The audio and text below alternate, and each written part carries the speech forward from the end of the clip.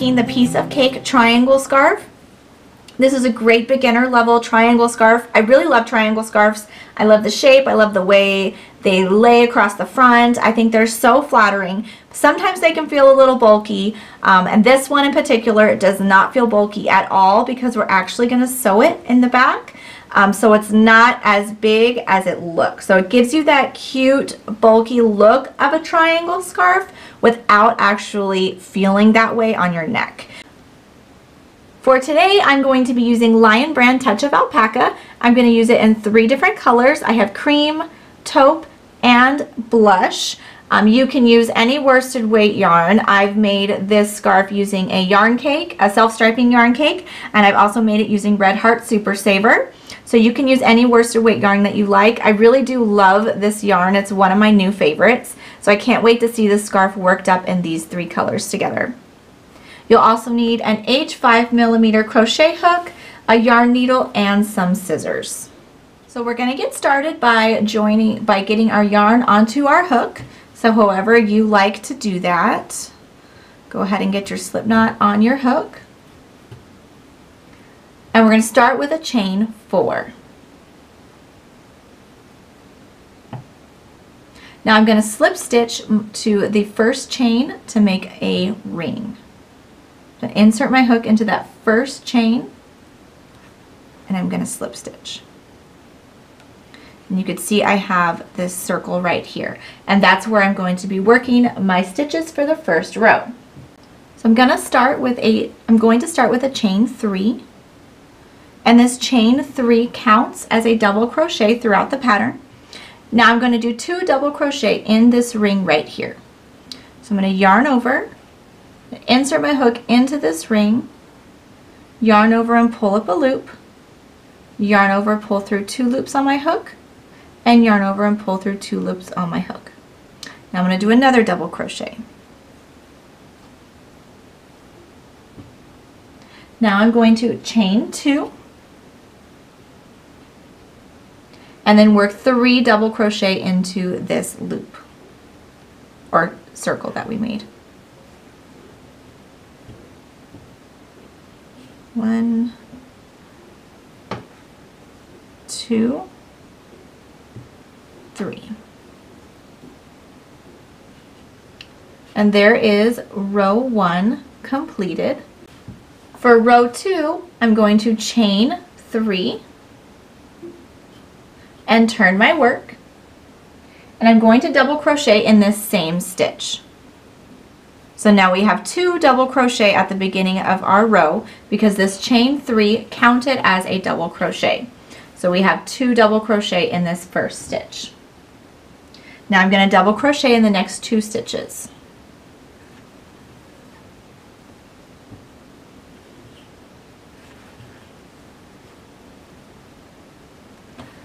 Now I'm to my chain 2 space, and this is going to be a corner. This is what's going to create my middle corner throughout my triangle. So I'm going to do 2 double crochet, chain 2, 2 double crochet, all in this chain 2 space. So 2 double crochet, 1, 2. Now I'm going to chain 2 and 2 double crochet again in this same space.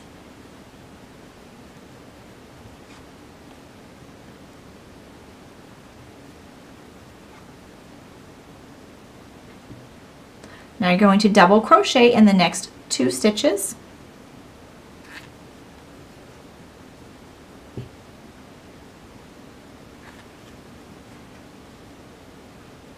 And our last stitch is the chain 3 from the previous row because that counts as a double crochet. And in that last stitch, we're going to do 2 double crochet.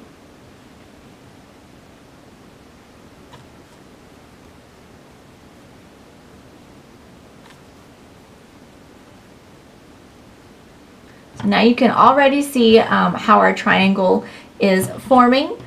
So we're going to be increasing on the first and last stitch in each row, and then also increasing in the corner space, and it's just going to grow and grow and grow, and that's how we make our big triangle scarf. So now So now for row 3, we're going to chain 3 and turn. I'm going to double crochet in the same stitch and in the next 5.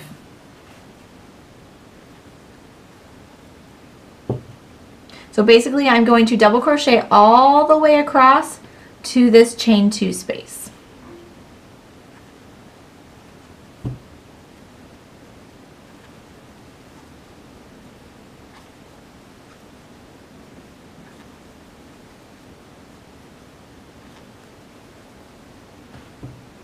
Now I'm to the chain 2 space, and again in the chain 2 space we're going to do the same thing we did in the previous row.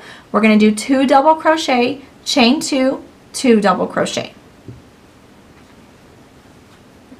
1, 2, chain 2, and then 2 double crochet, 2 more double crochet.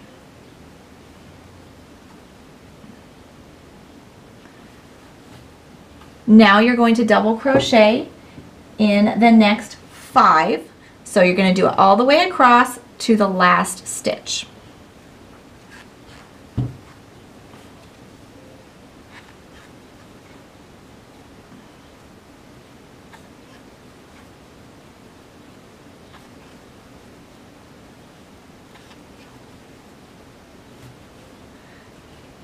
So here I am at the last stitch of the row, and I'm going to do 2 double crochet in this last stitch.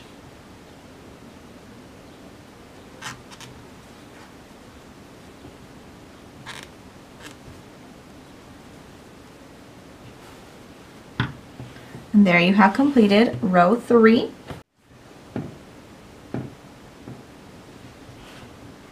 Now for round 4, you're going to chain 4 and turn. And this chain 4 counts as a double crochet plus 1 chain 1. Then you're going to double crochet in the same stitch. You're going to chain 1, skip 1 stitch, and double crochet in the next. And then this row, this is what's going to create that open eyelet look every few rows. So again, we're going to chain 1, skip 1 stitch, and double crochet in the next. Chain 1, skip 1 stitch, double crochet in the next. Again, chain 1, skip 1 stitch, and double crochet in the next. And we're right there at that last stitch right before our corner. So we're going to chain 1, and then we're going to do 1 double crochet, chain 2, 1 double crochet in this chain 2 space.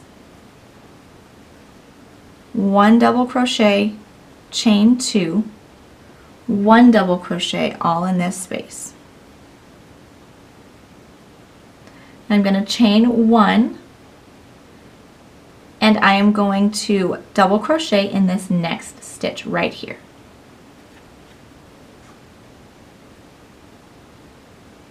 Chain 1, skip 1 stitch, double crochet in the next. Chain 1, skip 1 stitch, double crochet in the next.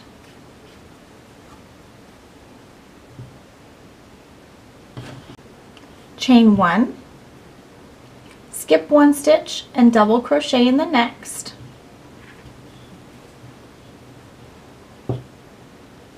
Chain 1, skip 1 stitch, and now we're in the last stitch of the row, so we're going to double crochet, chain 1, and then double crochet in that same stitch again. And that is row 4. Now for row 5, we're going to do another row of solid double crochet. So I'm going to chain 3 and turn. I'm going to double crochet in the same stitch, and then in each stitch and chain space across. So I'm going to double crochet in this chain space, double crochet in the next stitch, and I'm going to do that all the way across to my corner chain 2 space. So double crochet in each chain space and each double crochet until you get to this corner space right here.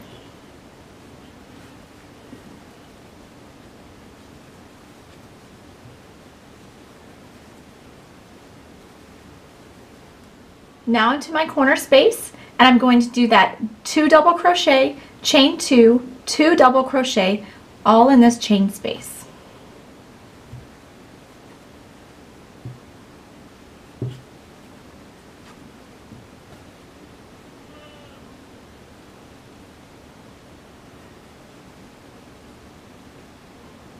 Oopsies.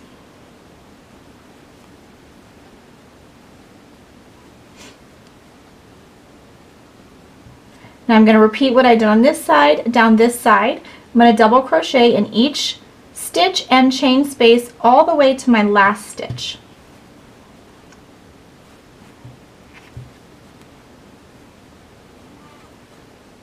And here I am, I'm at that chain 4 turning chain that we had at the last row. So remember, this counts as a double crochet plus a chain 1. So I do have a chain 1 space right here that I need to put 1 double crochet into. Now I'm going to do 2 double crochet in the top of this chain 3 turning chain.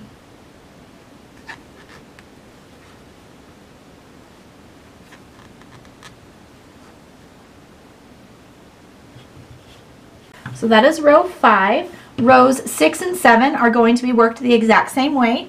You'll have 2 double crochet at the first and last stitches, and then in your corner space, 2 double crochet, chain 2, 2 double crochet. So you'll have your 2 double crochet all the way to your chain 2 space where you'll do that corner 2 double crochet, chain 2, 2 double crochet. Then 1 double crochet all the way down this side till you get to the last stitch where you do 2 double crochet in the last stitch. So you need 2 more rounds of this same repeat.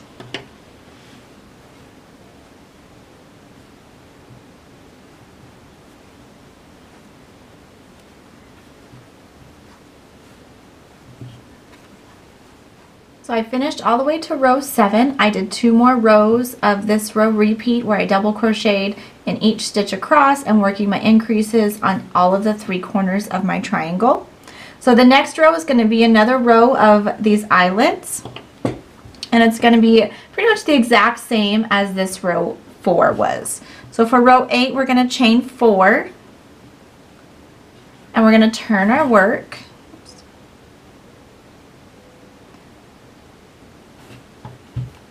And I'm going to double crochet in this same stitch. I'm going to chain 1. I'm going to skip 1 stitch and double crochet in the next. Chain 1. Skip 1 stitch and double crochet in the next. Chain 1. Skip 1 stitch and double crochet in the next. And repeat that all the way across to your chain 2 corner space.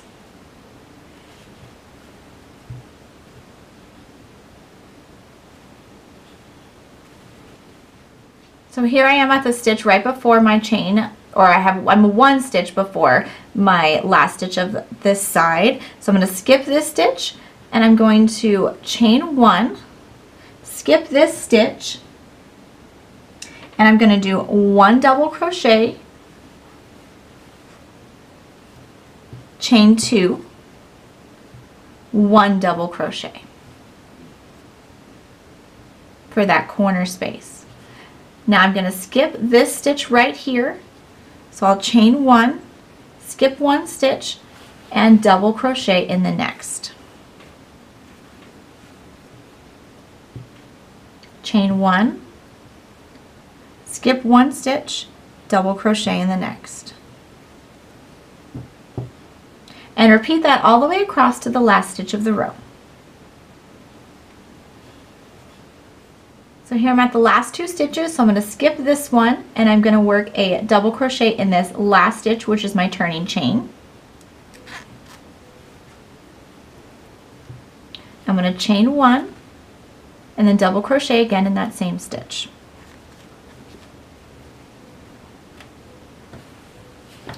And that is basically all you need to do for this entire triangle scarf.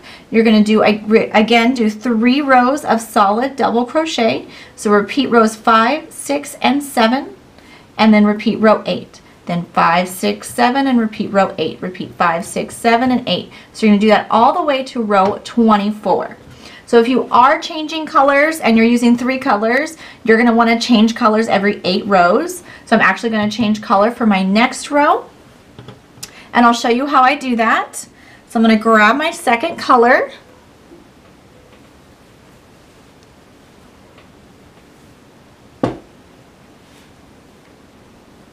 And how I do that, how I change colors, I'm actually going to undo this last stitch. And whenever I change colors, I always pull through the new color in my last step of the last stitch of my previous color. So I'll show you what that means. So I'm going to go ahead and yarn over and insert my hook into this stitch. I'm going to yarn over and pull up a loop and yarn over and pull through 2. I still have 2 loops on my hook here. Now instead of pulling through this color, I'm going to pull through my new color. So this is going to be my new color for my second color of my scarf and pull that one through. Now I'm going to be working in this new color. I'm going to go ahead and cut my yarn for my first one. And I'm going to continue with my second color. So I'm just going to continue repeating rows 5 through 8 all the way to row 24. So I'll have 3 rows of solid double crochet and then 1 row of these eyelets.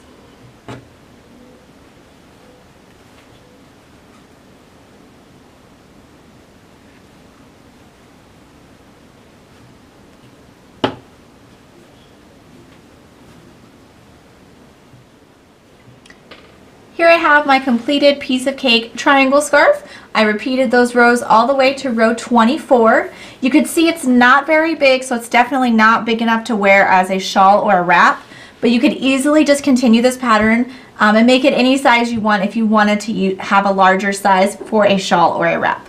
But I'm going to go ahead and stop here on row 24. And I went ahead and cut my end, and I left a long end because we're going to use this for sewing. But before we sew, we are going to add some fringe to these chain spaces in the last row. So for the fringe, I'm going to use this first color. I've also done it where I've used a combination of colors or I've used striping yarn. But for this one, I think I'm just going to use this first color that I used for the scarf. And I want to cut pieces of yarn a little more than twice the length I want my fringe. And I want my fringe to be about 5 inches long. I like kind of a long fringe. So I'm going to have my fringe be about 5 inches long. So I think I'm going to cut my pieces at about 12 inches. So I'm going to cut them at 12 inches, and it's just an approximation. Definitely nothing exact or perfect. And I don't even really count them. I just do a bunch, add them to my scarf, and then make more as I need it.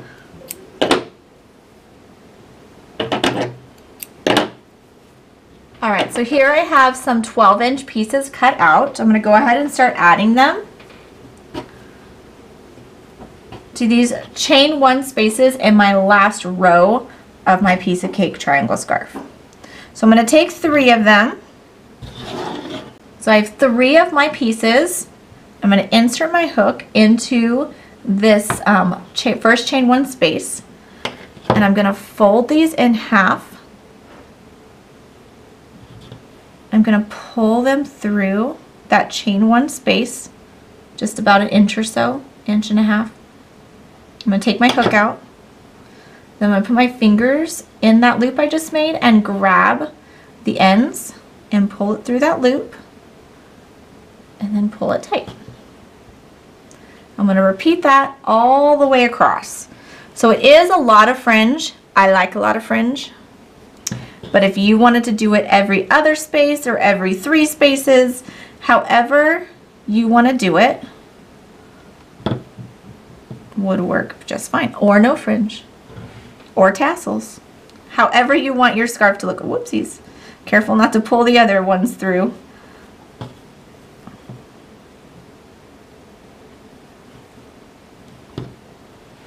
And we have 2.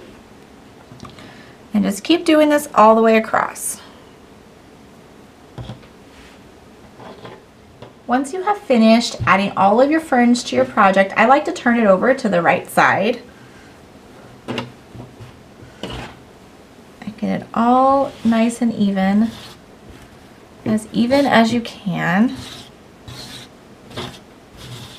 You can see my lengths of yarn are all over the place. We are going to fix that up right now. I like to brush it out with my fingers, make it as even as I can. Okay. And then kind of decide on the length that you want your fringe to be. I'm thinking around 5 inches. So I'm thinking about here is where I'm going to cut all the way across. We'll start on one end. And this is an approximation. I'm certainly not making this exact at all. Just going to start cutting.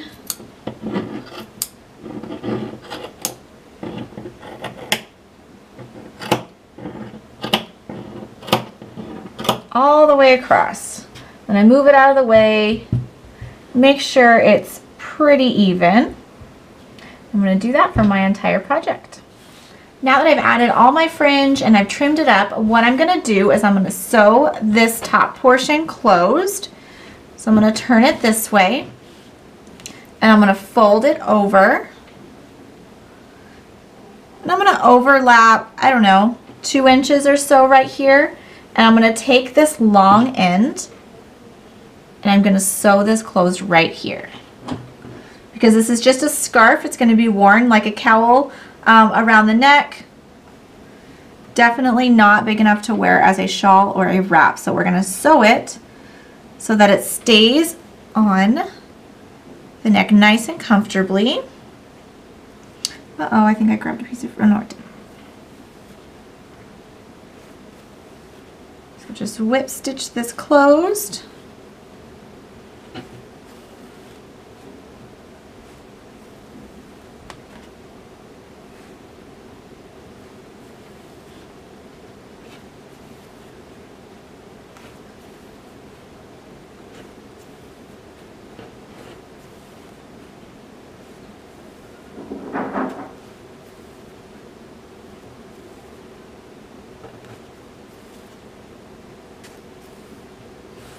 And then weave in this end.